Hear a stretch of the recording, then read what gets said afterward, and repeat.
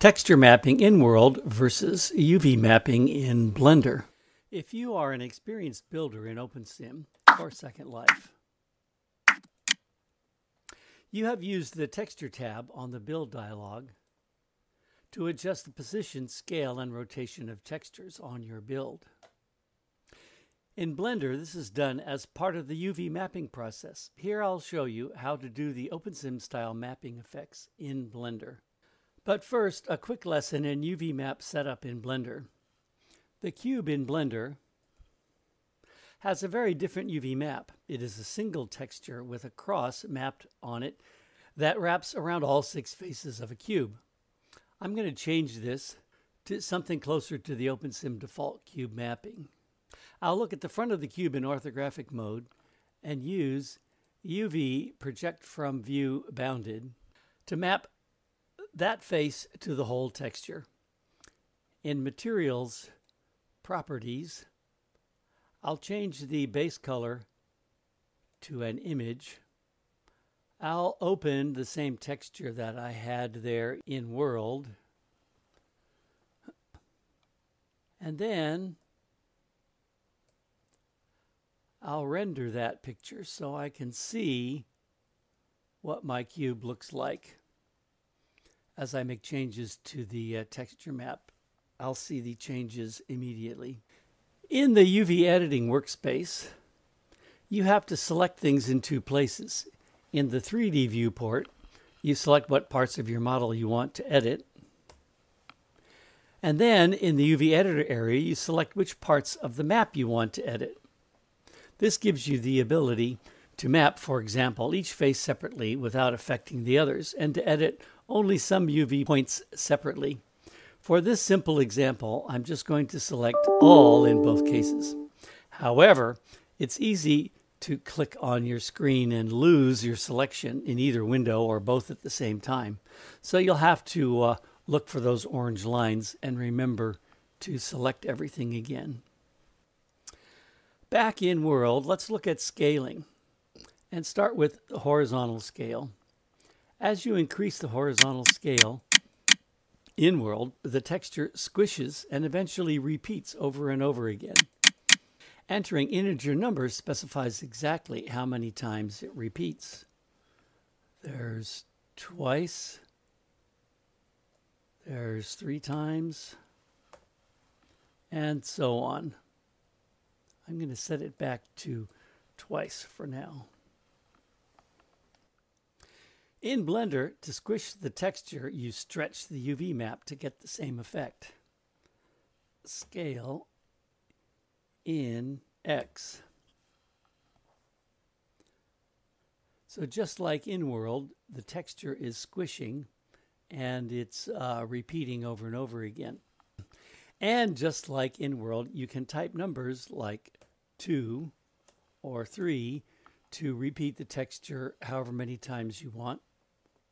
Or you can pull the cursor to get the fractional values in between. And I'm going to set it to 2 for this example. Note that Blender shows this as the UV map hanging off the edge of the texture map. You're supposed to imagine that the texture repeats over and over again all over this UV editing area. And the parts of the map that hang out are grabbing pieces of those repeated textures. So it goes 0, 1, 2, 3, and then where it hangs over, it comes back in and gets 0, 1 again. Then when it hangs out on the other side, it gets 2, 3, and that's the end of the repeat for this case. This works the same for the vertical scale in World. In Blender, you scale in Y and stretch the map vertically. You enter numbers like 2, and this causes the texture to repeat vertically. Note that in the Blender UV editor, X is left, right, Y is up, down. There is no Z. This is a 2-dimensional editing system for UV maps. Entering scale factors that are less than 1.0 also has the same effect in World as in Blender. For example, Scaling by 0.5 or 1/2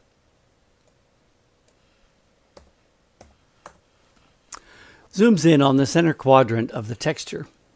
And the same thing happens here in Blender. If I scale in X and Y to 0.5, I'm zooming in on that center quadrant, and it looks the same in world as in Blender.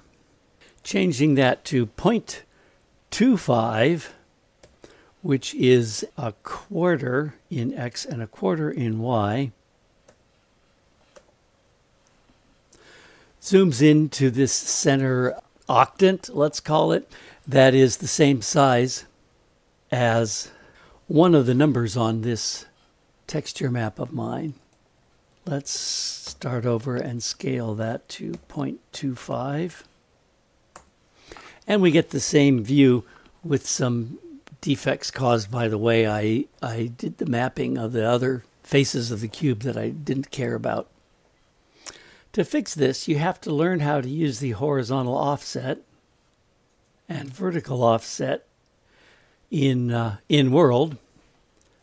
But in Blender, you can just move the texture map until it looks right, or it turns out that the number that you have to specify to do this, using the G command or the transform move, happens to be the same number, 0.125 in X, and then G in Y, 0.125 in Y as well. Just like I entered those two numbers in World, I can enter the same numbers to get the same effect here in Blender.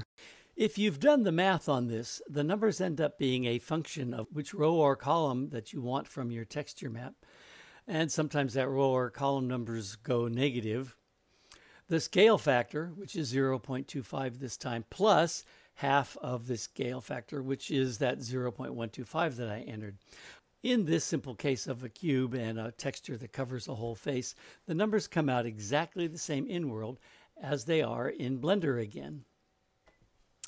And watch this. In Blender, even the rotate tool has exactly the same effect as the rotate tool in World. I'm going to tell Blender to rotate by 40 degrees, and the texture map rotates right 40 degrees, which causes the character to rotate left 40 degrees.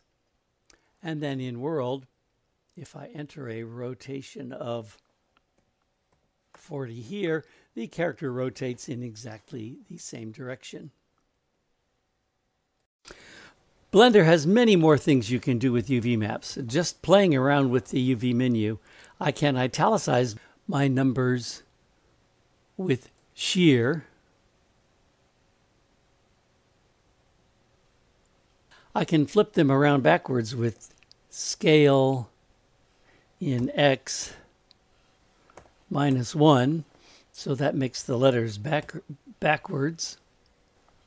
By selecting different parts of the UV map and scaling those, I can make my letters get fat on top or skinny on top. Or by selecting the bottom, I can scale that down. By scaling the UV map down, I'm stretching the texture out and making it fatter on the bottom or skinnier on the bottom. So there are many powerful things that Blender has options for you to do, including there's an incredibly powerful tool called baking. And that gives you the ability to combine all your textures together into one. But that's a very advanced topic, and I may never get around to doing that here.